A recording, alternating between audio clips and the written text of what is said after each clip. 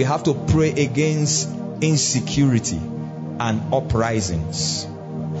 If not, something more deadlier than NSAS will happen. Are you hearing me? Are you hearing me? And don't think that you are secured here.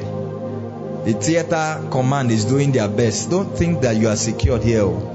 Because what the devil wants to do is provoke an uprising from every part of the country.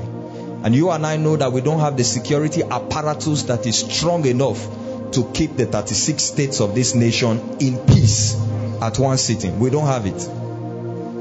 That's just the truth. So we have to pray.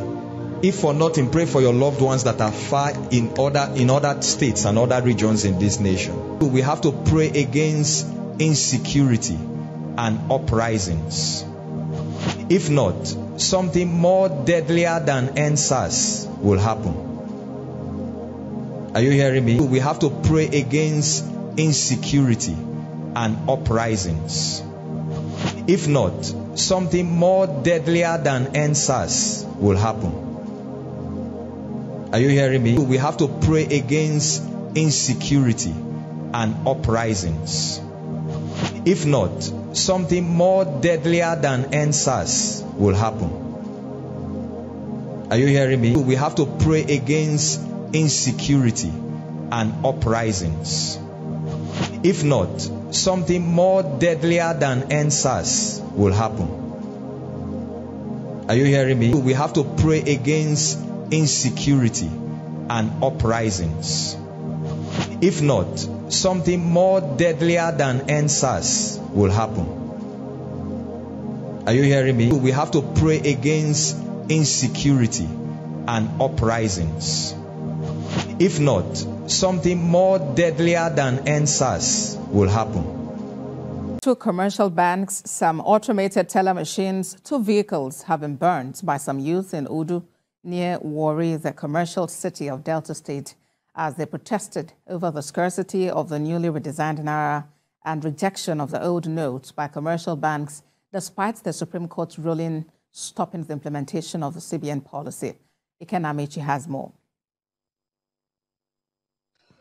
Trouble started on Wednesday morning when customers thronged banking halls and automated teller machines in Udu, but were disappointed to know that there were no new notes and bank refused to accept their old notes.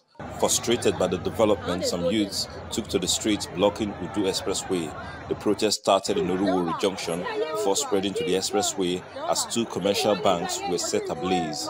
The angry mob first vandalized the banks by hurling stones and other objects at the bank premises, leaving customers to scamper for safety. 2 vehicles at the premises of one of the banks were set ablaze before security agents intervened. According to the police public relations officer, Edafi Bright, 9 suspects have so far been arrested by the police as normalcy returns to the area. He assured the public and the banks of their safety, but commercial banks in Warri, who were an environ, shut down operations early. Meanwhile, the Delta State Governor, Ifeanyi Okowa, has appealed to citizens of the state and Nigerians to remain calm amid scarcity of the new Naira notes in the country. Iken Amechi, TVC News, Warri.